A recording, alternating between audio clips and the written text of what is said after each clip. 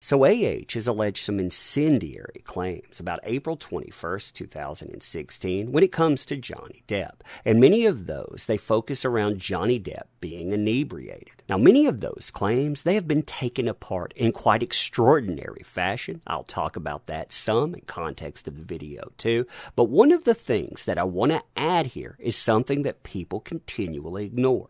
This is the first witness statement of one Edward White.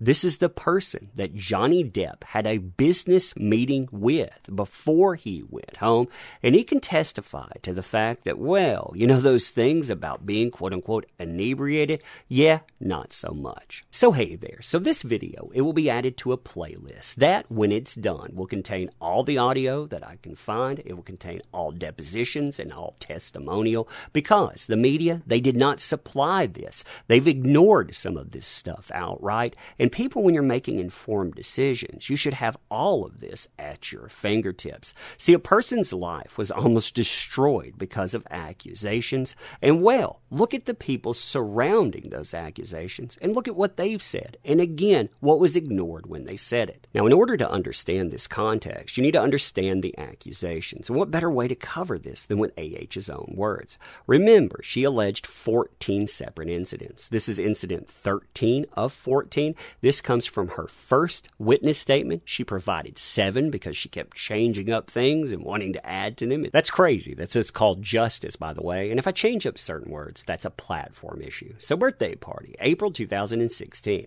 On the 21st of April 2016, having my 30th birthday party with friends at the penthouse. Johnny was a couple of hours late. When he arrived, he was drunk and high on drugs. After everyone else had left, Johnny and I went to the bedroom and we spoke about him missing the party. I was upset that he had missed my birthday. I was really sad about it, and I told him so. He soon got angry. He said I was always blaming him for everything. At this point, we were up out of the bed, but still in the bedroom. Johnny picked up and threw a Magnum-sized bottle of champagne at me, which missed, hit the wall. I can't remember if it smashed, but something definitely did. It could have been another bottle or a glass, which was sitting near to where the Magnum hit the wall, or he could have also thrown a glass at me. I'm not completely sure, but I remember that bits of flying shattered glass hit me. Johnny then grabbed me by the shoulders, pushed me onto the bed, blocked the bedroom door when I tried to leave, grabbed me by the hair, pushed me to the ground, scraped my knees on broken glass, screamed at me, taunting me as if I thought he was a quote-unquote tough guy or something like that, and said that he wouldn't let me leave. At that point, in a tussle, the lamp got broken. When I stood up, Johnny shoved me down again, but I eventually escaped from the bedroom and walked through the office. Walked, by the way. I think I was trying to put together a bag of overnight things. As I was walking around the desk, Johnny shoved me, grabbed me by the back of the hair. I got away from him, back into the bedroom. Johnny pushed me again. I put up my arms to try and defend myself, and Johnny pushed them down. Then he squared up to me and bumped his chest into mine, making me stumble backwards onto the bed. I tried to plead with him not to be like this on my birthday. Then I tried walking past him to leave the bedroom, but he pushed me to the floor again. Then he walked out of the bedroom, smashing things, pictures and photographs as he went. He left me a note, happy bleeping birthday. Now, like I said at the beginning, that assertion rests on the idea that Johnny Depp was inebriated because that has been the go-to defense for the Sun and AH. You see it in every deposition given by them. For example, here's Io Tillett Wright. My experience with Johnny Depp, the time that we were close, from 2013 to 2014, was that he could be incredibly kind, generous, and loyal, and great fun to be around. He was sweet and kind until he wasn't, and he could be incredibly mean and vicious, especially when he was drunk or high. Again, all of those actions rest on the idea that that was what transpired. Now, enter the obscure and unfortunately largely ignored first witness statement of one Edward White that doesn't argue in the aftermath like most documents do. You know, arguing about, hey, does that picture have any evidence? Or do we see photographs? No, this speaks to the heart of the matter. Because again, I'm drilling this point, by the way. Again, Johnny Depp, in order to not be this loving, kind, considerate person, he has to be inebriated. And this is the person that met with Johnny Depp before he went to that birthday party. So the first witness statement of Edward White. I am the senior partner, Edward White and Company, LLP, certified public accountant with registered address at United States, which I founded in 1976. My firm represents a number of high net worth individuals, including the claimant. I'm always going to use Johnny Depp instead of the full name, just to note, who we represented since March 14, 2016. Now, I think that date is actually important too, because when you're thinking about meeting somebody in that first month, few months, you still are getting accustomed to their mannerisms. You're trying to read them in meetings, so you notice a lot more. If they were familiar, maybe you could ignore something, and they would also have a long-term business relationship. But remember the event. It transpires April 21st, 2016. So unless otherwise stated, the facts and matters referred to in this witness statement are within my own personal knowledge, are true to the best of my knowledge, information, and belief based on sources stated within this witness statement. That, to note, is typically in all of these because it's basically saying, hey, I believe this stuff is true, and I would testify to that fact. I make this witness statement in support of the claimant's claim in these proceedings.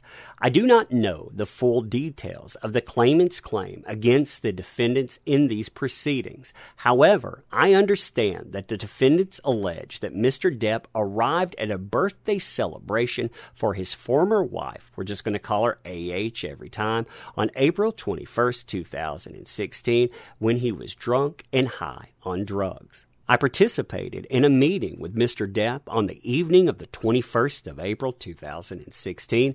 This meeting took place in Mr. Depp's office at his production company, I'm just going to call it IN, located in Los Angeles, California. Also present were, so you have all of these business partners here. I mean, look at this. You have Mr. Richard Smith, my partners. So you have Mr. Troy Schmidt, Lawrence L., you have FF, I'm going to butcher that name, I apologize, and Christy Dombrowski. The meeting began at approximately 7:30 p.m. and lasted between 1.5 and 2 hours. Now, I really want you to think about that statement within the context of AH's accusations, because again, wanting to drive home the point of quote-unquote the monster.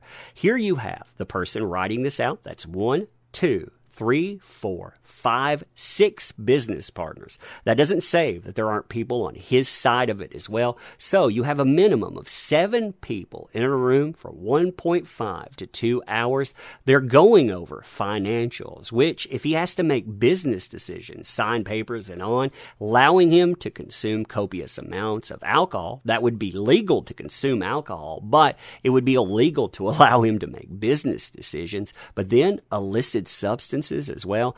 Really, they're tarnishing the reputation of this company. It's not just Johnny Depp, but all of these people as well. They're saying, yeah, that's their professionalism on display. Now, this continues. I was able to observe Mr. Depp extensively up close during the meeting, and I did not perceive him to be physically impaired by alcohol or any other substance in any way.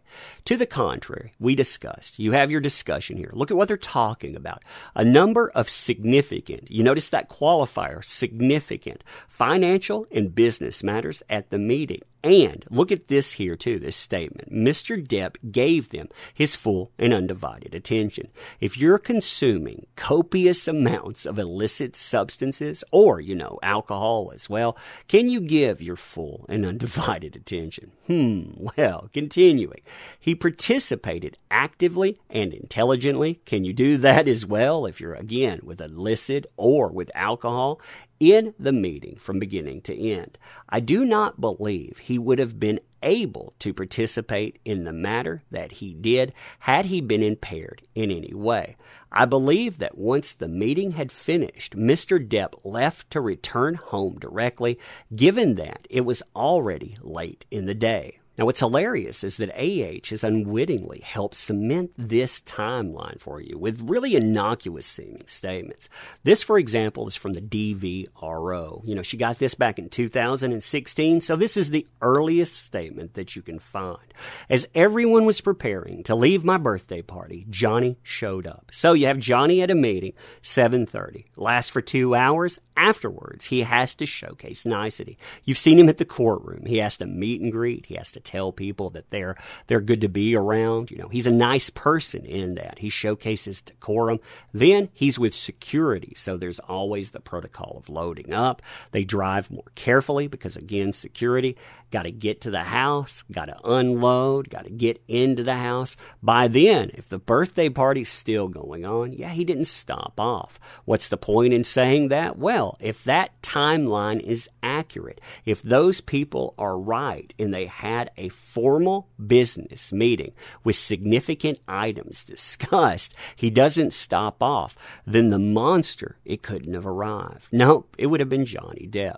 Johnny Depp tells you, too, when he arrives, he was actually accosted by AH. He wants to go sit down. He wants to read a book, but she's actually hitting him in the face, so much so that he cannot concentrate. He has to leave because it's so crazy.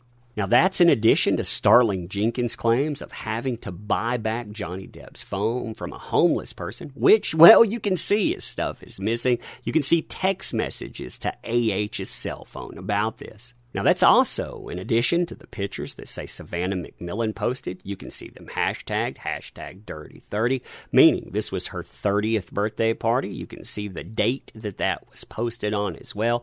And there's plenty of pictures within it showcasing her face. And let me tell you, there's something missing there. It's called evidence. There are other photographs, too. You have Coachella, for example. You can see everybody there, all of the people that end up testifying on behalf of one AH. But AH is missing something. All that evidence that would be written all over her face. There's plenty of evidence to the contrary, but I wanted to put this in, the first witness statement of one Edward White, because, again, this has been largely ignored, and I think this is powerful when you look at it, because, again, it doesn't just undermine things in the aftermath. You're not staring at cloudy pictures and trying to figure out whether or not something transpired. No, you're looking to the beginning. And if you look to the beginning and you say, well, this didn't happen, then that so-called monster, it never existed. But anyway, you let me know what you think about that. And as always, I appreciate you showing up, making this stuff work. You empower these endeavors.